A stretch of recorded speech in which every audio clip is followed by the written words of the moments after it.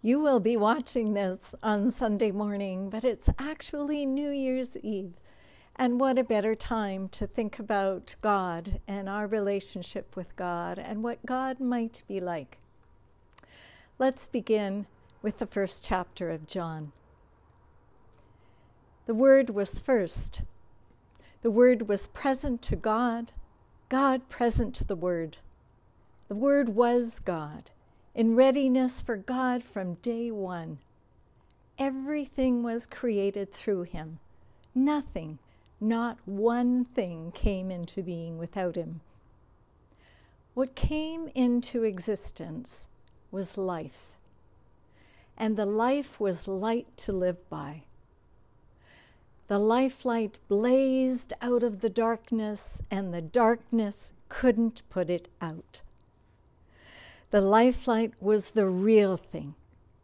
Every person entering life, he brings to light. He was in the world, and the world was there through him, and yet the world didn't even notice. He came to his own people, and they didn't want him. But whoever did want him, whoever believed he was who he claimed and would do what he said, he made to be their true selves, their child of God selves. These are the God-begotten, not the blood-begotten, not the flesh-begotten, not the sex-begotten. The Word became flesh and blood and moved into the neighborhood. We saw the glory with our own eyes, the one-of-a-kind glory, like Father, like Son, generous inside and out, true from start to finish.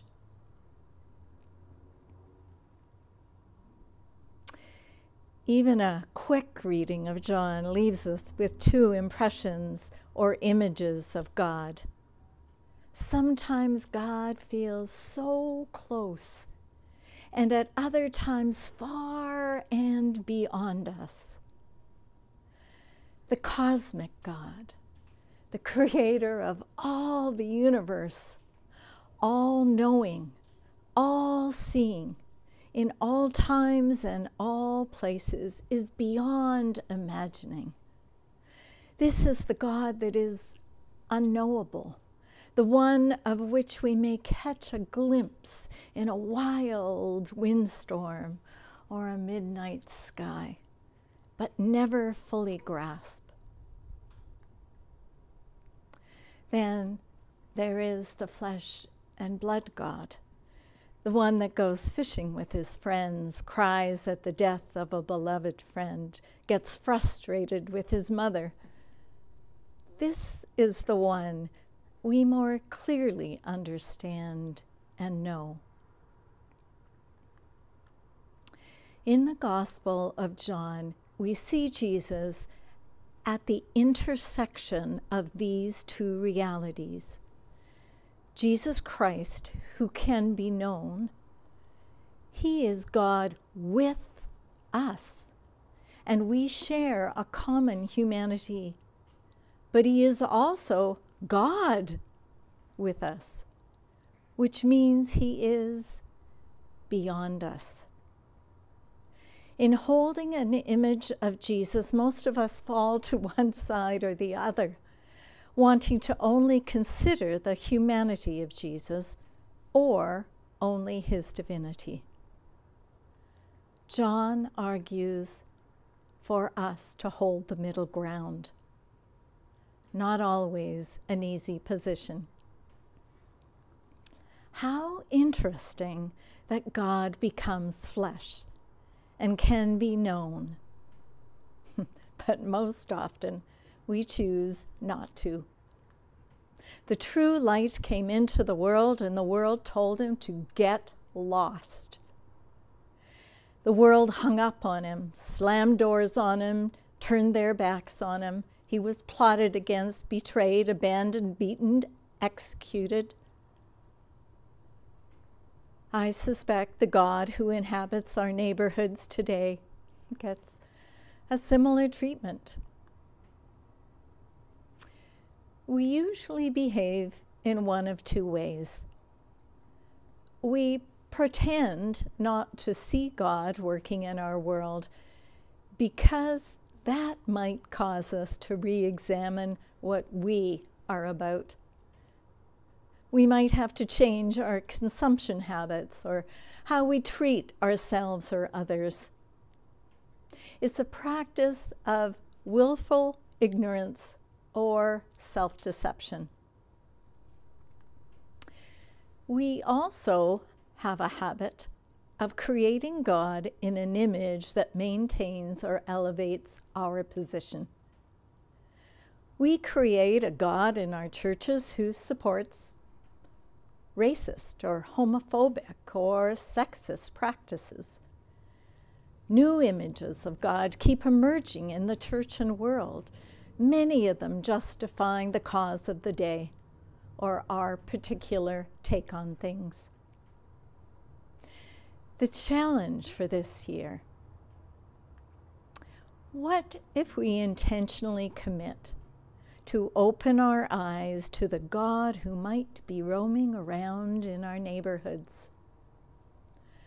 Not the God we expect, but the one who is actually here.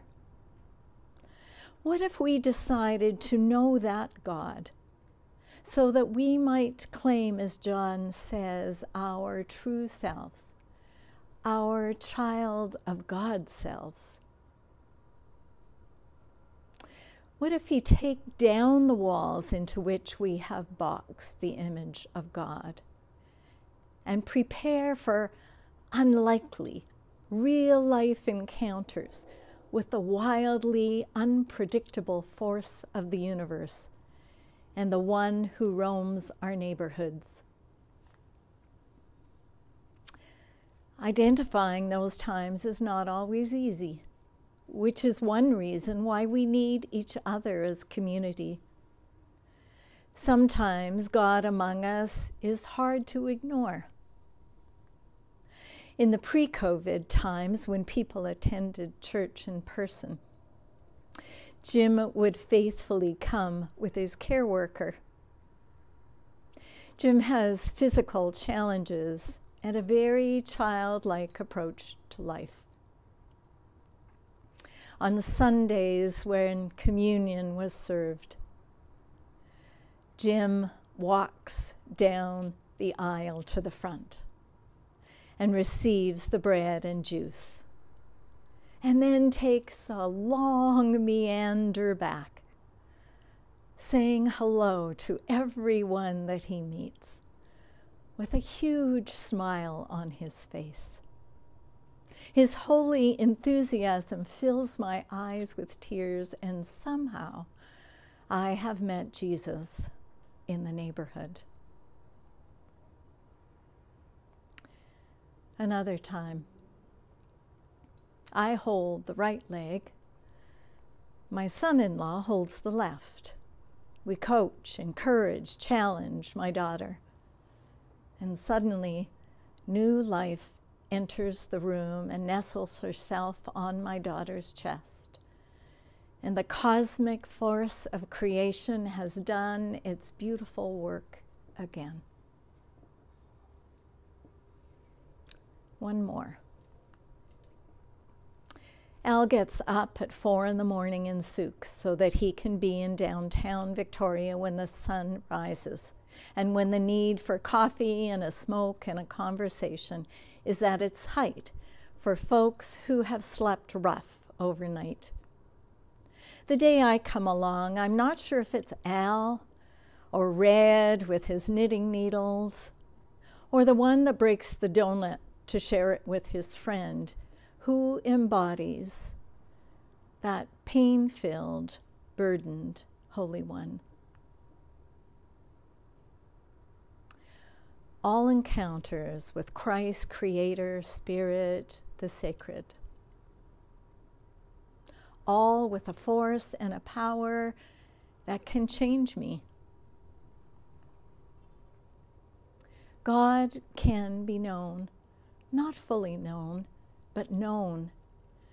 When we seek out or happen upon these encounters, we can pretend it's just a pleasant or uncomfortable event, no doubt the safest option. Or we can claim the light of it, the light that John promises will guide us to becoming our true selves, our child of God selves, the life light of the world. Amen.